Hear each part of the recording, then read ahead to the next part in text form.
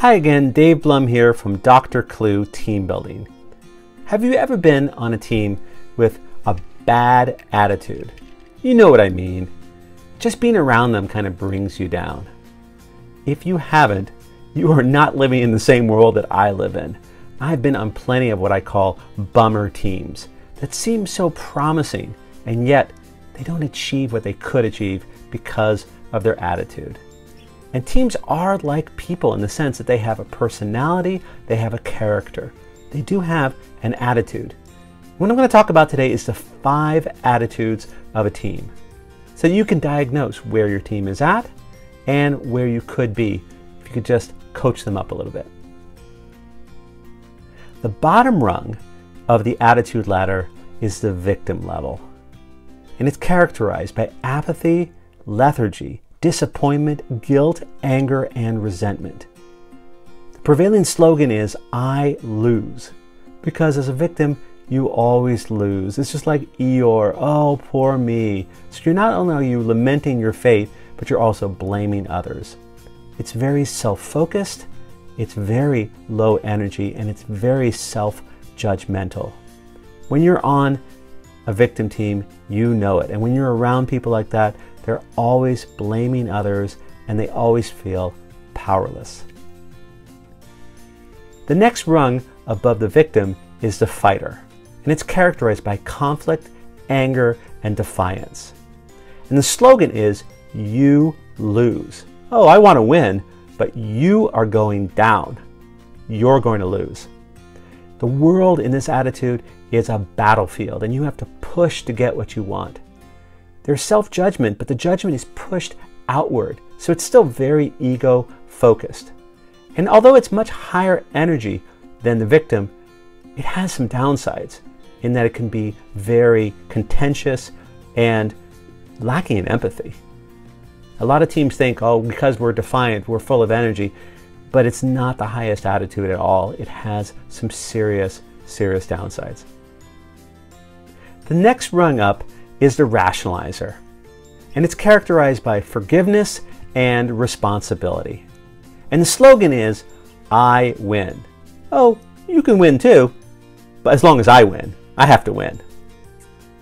And it's a much more enlightened and energetic attitude because you're not blaming anymore. You're not saying I'm stuck here and I can't do anything, nor are you blaming other people.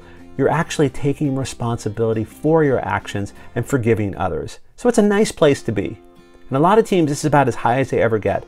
But because it's rationalizing, it means that you set the bar fairly low. Once you get to this point, you're feeling pretty good about yourself, and you don't go for the full potential. You're not pushing anymore.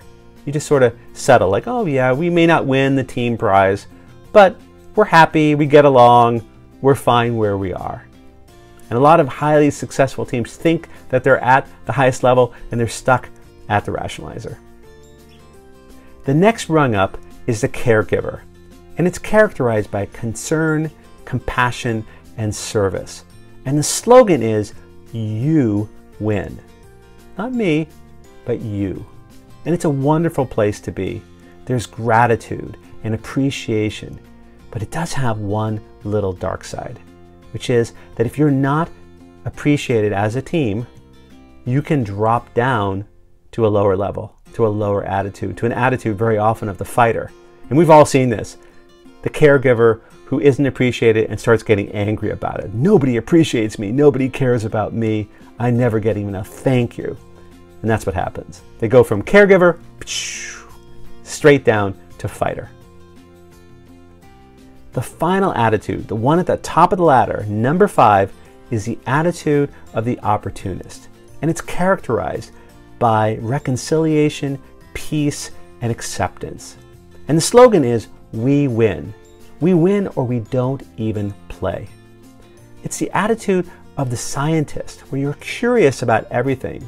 Win or lose, you're just curious, where everything is an opportunity and there are no mistakes. You take very little personally, and you have many opportunities for choice and for creativity.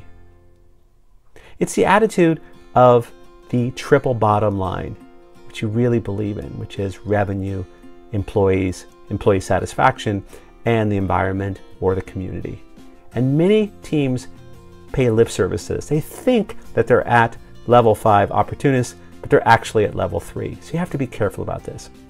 But the main thing is, at this attitude, is how can everyone learn and grow? I hope you enjoyed this and have a little bit of a better sense of where your team is, what attitude they're currently at right now, because that's what this is all about, is diagnosing your team. If you don't know where you're at, you can get them to the next place and the next place. And in my next video, I'll talk a little bit about how you can coach your team up to the next level and the higher attitude. Dave Blum, Dr. Clue Team Building. Have a great day.